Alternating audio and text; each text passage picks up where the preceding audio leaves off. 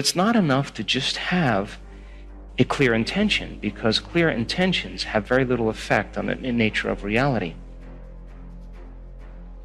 Most people don't know that they're moving in and out of the quantum field 7.8 times per second. That you're vibrating in and out of the field all the time, and every time you leave, you disappear, and when you come back, you disappear into that field of information, and you come back with information.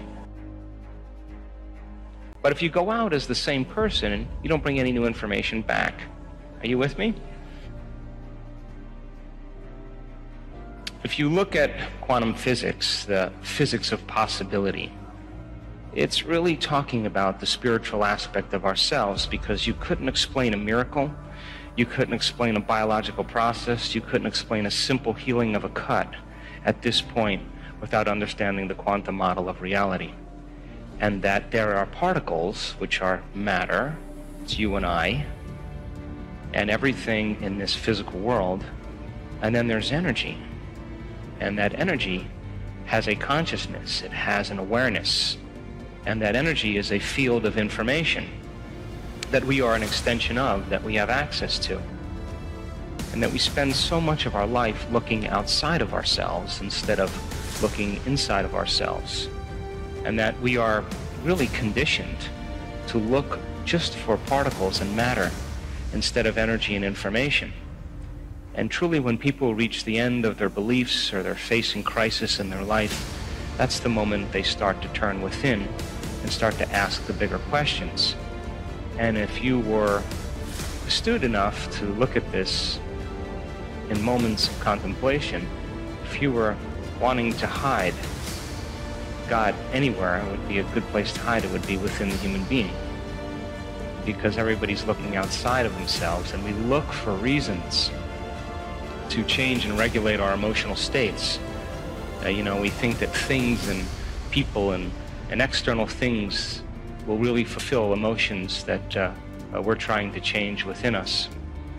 And that truly, when we start to really investigate who we are and look to see how we do that and demystify it, I think once we start to demystify it, it can become a skill. And so Einstein was a super cool guy because he spent a lot of time inward. And at 12 years old, he asked himself this simple question: if I ride my bicycle at the speed of light and I turn my lamp on, I turn my headlight on, will it go on? So he thought about that question every single day of his life, every day of his life. He would go out in a boat on a lake as a child and lay on his back in the boat and look up at the sky and think about this. And he was building models of understanding. He was working his best to be able to figure out how light and energy were related. He did it for 10 years. He was possessed by the concept. And finally he was working as a third-rate clerk in a Swiss patent office, and he was watching this man fix the roof across the way. And he just paused for a moment, and he was watching him, and the moment he was watching him, he got this incredible vision. And he understood how light and energy were related. It was a very abstract vision. And it was so abstract and so dimensional that he had to go back to school to learn the mathematics to be able to explain what he saw. And his wife, his first wife, was an amazing scientist, and she helped him with a lot of the mathematics. And so when Einstein began to figure it out, he narrowed it down to that one simple equation, that E equals mc squared, energy and matter related, and the currency converter is the speed of light. And so it became very interesting because when Einstein published his papers on relativity, he didn't say like, hey, this person said this and this person said this, and I'm going to footnote this person do that. He just said, ladies and gentlemen, this is how it is. And it rocked the scientific community because he didn't really need anybody else as a reference. He had a discovery, and his discovery was so unique. And his brain really was wired for the understanding of light, and light was the ceiling of this reality. Draw from this invisible field, and you turn it into chemistry. And the field around your body shrinks. How do I know? I measured it. And now you're more matter and less energy. You're more particle and less wave. And most people then When you are matter trying to change matter, you always try to force the outcome. You try to control the outcome. You try to predict the outcome. And people then get competitive, or they hold on, or they manipulate, or they cheat, or they steal, because that's the only way they can get what they want. But the quantum model of reality, when you are truly in the present moment, and we've measured this in brain scan after brain scan, you forget that you're a woman. You forget your name. You forget your age. You forget your culture. You forget your past. You forget your future. If you forget that you have a body, you forget that you have parents.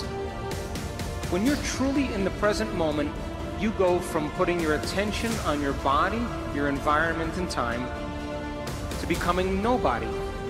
No one, no thing, nowhere, and no time. You become a thought alone in possibility. And if you are going to heal your body by thought alone, or change something in your life by thought alone, then you have to become thought alone. And teaching people how to linger in this place of the unknown is what begins to change their energy. We also measured when a person begins to open their heart and they can begin to sustain an elevated emotion. They begin to broaden the magnetic field around their body to 9 meters wide. Now they're more energy than matter. They're more wave than particle. And they can exert better effects on reality. So then think of when you open your heart, this is science, like dropping a pebble in water. You produce a ripple. If you drop a bigger stone, you produce a bigger ripple. If you're able to sustain that state, you keep dropping the same rock over and over again, and you broadcast a signature into the field. The emotion is the magnetic charge. Your intention, your thought, is the information that's carried on that wave. And when you combine a clear intention with an elevated emotion, you begin to produce an effect on matter. They did an experiment. They took a group of people that were expert prayers and healers. And they took 3 vials of DNA and they set them in front of them. And they said to these people, we want you with your mind, with your intention, to see this DNA wind or unwind. And keep doing it over and over again with your mind. Close their eyes, just visualizing it, winding and unwinding, winding and unwinding.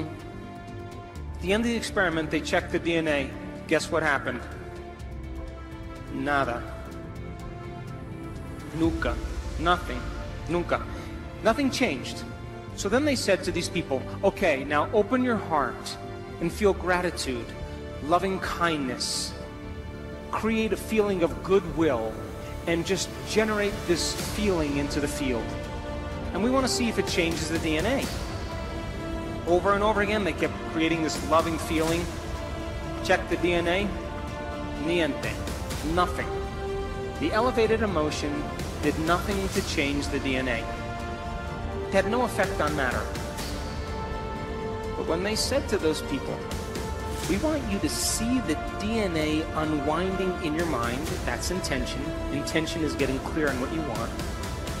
And we want you to give thanks ahead of the actual experience, as if the DNA unwound. 25% of the DNA unwound at a remote location. You see, the thoughts that you think are the electrical charge and create an equal. Now you're causing an effect.